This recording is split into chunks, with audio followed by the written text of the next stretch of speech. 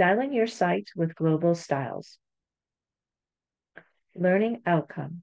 Change global styles to reflect your own brand. Change typography, colors, layout. Using the font library feature. How to apply a color palette change to an accent color. Change the global style of blocks, example, a quote block. A couple of resources to think about beforehand is font pairing. A good design principle is to pick one style of font for your heading and a different font style for your text. Here's an article from Google Fonts. Another resource is the Font Pair website, FONTPAIR. Within their pairings tab, they've paired together fonts that work well. Color palettes is another thing to think about before designing.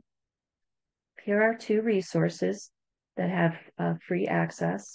Coolers Has a trending color palette, which will give you the hex code number, which is always good to jot down so that you have those colors.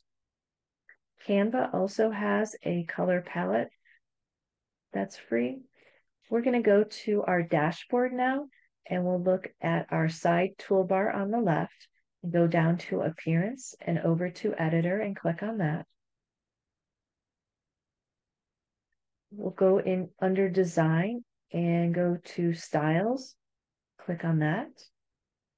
And within the Styles menu, you will see an icon, which is the style book, and we'll talk about that in a later lesson. And the pencil icon, which when I hover over says Edit Style, so we'll click on that. We're going to look at Browse Styles now.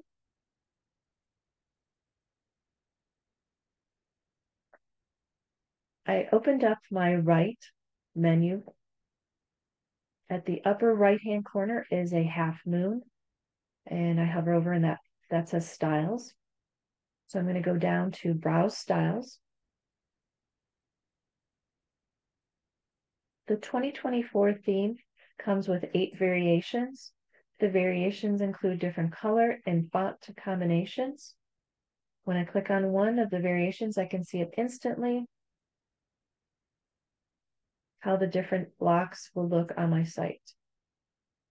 I'm going to stick with the default theme, and we'll look at maybe changing a couple of the colors to better represent my color palette.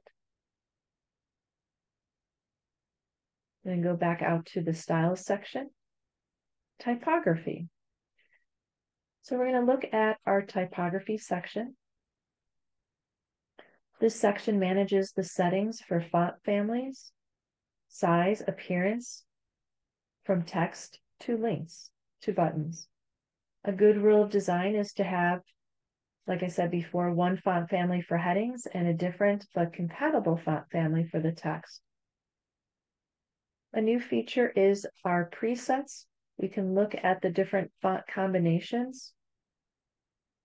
And if we wanted to change those, even though I'm in the default theme, I can still change the fonts how I would like. The fonts that come with the theme are listed here. And you see that I have different combinations, variants. So that means I have 2 variations of this one and 2 variations of this one. A new feature is to manage your fonts, and if you hover over this icon, I'm going to open up the font library. So the theme fonts are listed, like I said. I also have the option to upload or install fonts. So let's look at install fonts first. And we're going to connect to Google Fonts. So we need to allow access to the Google Fonts. And we can scroll through and there are 319 pages as of this recording. So there's a lot to choose from. So I had done a little bit of research, and so I know that I like this one particular Open Sans. So I'm going to click on that. Now the Open Sans I'm going to use for my main text. So I don't need all of these. And so I'm planning ahead that I need at least a normal, and I like it a little bit darker than the 300 normal. So I'm going to pick the 400. I'd like to be able to make some words a little bit bold. So I'm going to pick the 700. I'm also going to pick an italic, again, the 400 and a bold with that. So I have 4 of those. So I'm going to click install button at the bottom. And if I scroll back up, it says that it was successful. So when I go back to the library tab, I see that install fonts. I have my font there, and I have the 4 variants active. The other way to upload is to upload. So I'm going to click on upload. And just to remember that upload fonts appear and can be used. It needs to be you need to use a supported format of a TFF, OTF, WOFF, or a WOFF2 format. So in the middle is the word upload font. I'm going to click on that. And I've already have a folder of a font that I like. I'm going to open that font. And again, I don't need all of them, but this is going to be the font for my headings. So I definitely want to have a regular, and I don't need any light. I'm definitely would like a bold because my headings I'd like to make bold. So I think I'm going to just stick with that because I don't want to do any italic headings and stuff like that. So again, planning ahead of time is beneficial for these steps. So the font was successful. I'm going to go back to my library, and I see that that font is available now. So I can close this up. And if I look over on my right menu, I see that I have those 2 options available for me too. The other section down here is the elements. So I can go in and on a global level, change all of my text. So now that I've added these 2 new fonts, I'm going to go into text, and I want to change it to the Open Sans. Okay. And then I want to keep it regular. Okay. So we're good with that. We're going to click save, and it's going to save that. And I'm going to click back out and go into my headings. And so now the headings have different. So I could do all of my headings the same font family. Okay. But remember that we have one H1 per page. And then we have to do our structural formatting of then the next one would be an H2. And then we would go into H3s and so on. So you see that there are different sizes of the font. So I probably want to kind of go through and style each of the font. Double check the sizing of that. If the default sizing isn't what I would like, if I would like maybe the H3s to be a little bit bigger font, I can do that here. So let's look at this. We want to change our font family to the Bellotta, and I want to make it the bold. Okay, and I'm going to go a little bit bigger than extra large because the font family is on the smaller side. So I'm going to click on this. We're using REMS. REM is just an easier to, when it goes down to mobile, that its size is a little bit better. So let's go to a 3.5. And so you can see the difference up in this little window at the top. I'm not seeing any change over here it might be just a little bug within there. So I'm going to click on that and save it and save again. And then I can go to, like I said, the H2 is okay. And we can go to the all.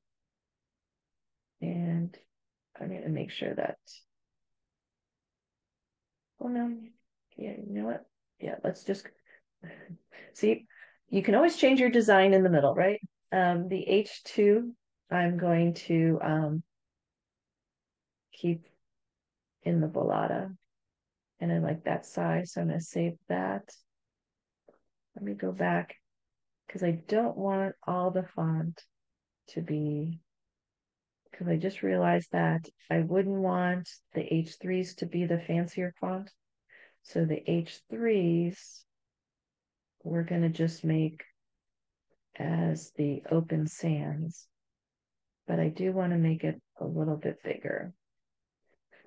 Okay, so I'm going to do that.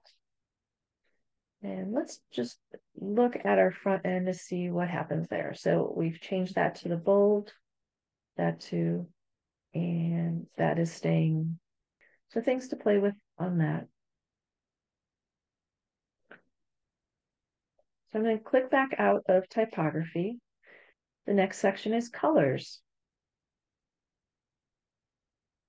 So our color section takes care of kind of fine tuning our color palette that we picked. So remember that I picked the default, and the default palette has 10 colors. Now, if I've gotten this far and I might want to change to one of the other ones, or just at least see how it is, I do have access to it right above. So if I click on the 10 colors of the color palette, we have the palette, we have our solid, and we have our gradient. I'm going to focus just more on the solid right now. And like I said, there was one color, this orange, that I probably will not use, but I did want to kind of change that. So I can go into themes and the three dots over here, click and say show details. Okay. So the close-up is going to show after I've changed the color. So the reset colors will appear in that. As of right now, where I'm at on here, it just shows the show details. So I'm going to click on show details.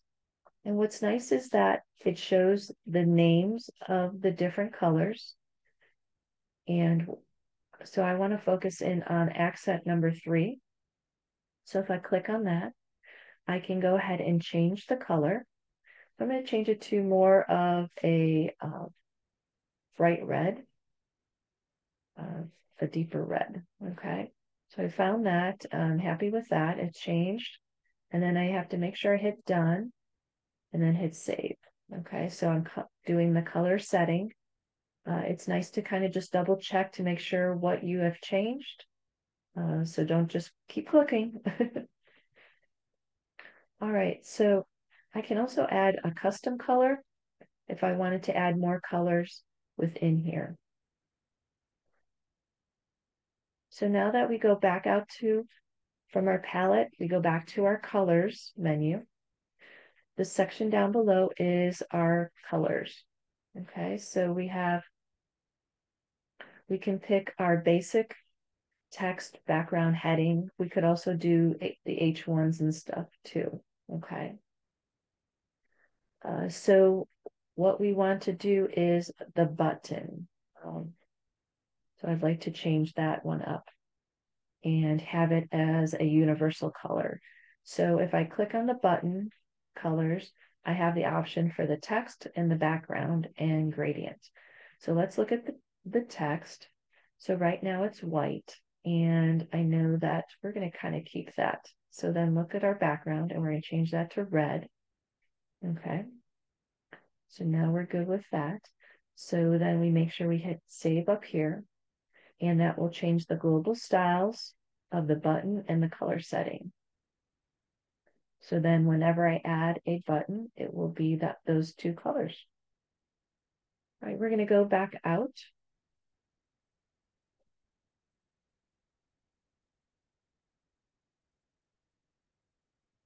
Our next section is layout. All right, so we go down to layout, and the layout section styles the main content area and gives the content and the wide in pixels. Okay, so that is from your left to all the way to your right. These are the default settings. So you see that there is some padding already part of it. And if you take a look up here in the heading and I move this, you can see how that changes. Okay. We also have a block spacing default that's already set there too. So I'm going to click back out of layout. Blocks is our next section. And we'll go down here to blocks. And this menu opens up all of our blocks that are within this theme. And we can go in and we can customize the appearance of specific blocks and for the whole site. So that means that if you want all your heading blocks to have a certain background color, you could do that. Okay. You don't want to get too involved with doing each of these separately, because remember we have our initial global styles up here that we've already changed. And if you start changing every little block, then it gets really confusing when you need to do change something, you don't know where you changed it. So it's always good to start in the global styles, and then if there's a particular block that you really want to kind of change, then you could do that. So I'm going to just give an example of the quote block, because that's kind of like a specialty block that you might want to do a different kind of font. So let's scroll down here to my example. So we have the quote block. I've added a group, and the quote block has a paragraph within it, and then it has its area for citation, which is the author's name. So if I want to change the font of this, okay, I can go to typography and go down to font. And remember that I have my Open Sans as my overall font. And I can either do it as regular, or I can do it as italic, things like that. And I can always change the size of it too, if I just want it small, large, and click on save for that. So that would be an example. I just touched on the basics of how to style your site with global styles. Go explore on your site and check out more lessons.